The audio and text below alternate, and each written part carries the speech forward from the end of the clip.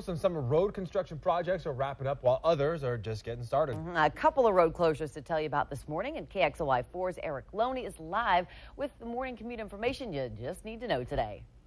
Yeah, some good news here in North Spokane. Now, we are at Wellesley and Jefferson. This road, according to the city, is supposed to be closed, but you can see it is back open this morning. It was supposed to be closed until this Friday for a major rehab project. They repaved the roads, also put in these new sidewalks to make them wheelchair accessible. So this project is done early. That's good news. Now, they're hoping for the same down in West Spokane, where construction crews will begin a new project there today.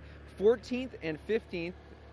Between Chestnut and Inland Empire Way will be closed down and repaved to get new sidewalks. That project begins this morning, so avoid that area if you can. Now, one of the bigger construction projects of the summer is on the South Hill in South Spokane. It continues this morning. Crews are making progress, according to the city. On 29th between High Drive and Grand, it's getting a sidewalk-to-sidewalk reconstruction and a new water main. Now, for a complete list of current road projects that are underway and can now complete in the Spokane area, go to KXY.com, hit news links, and we have a link there to SpokaneRoadFix.net where you can get all the information you need about your morning commute. Reporting live, Erik Loney, KXY4 HD News.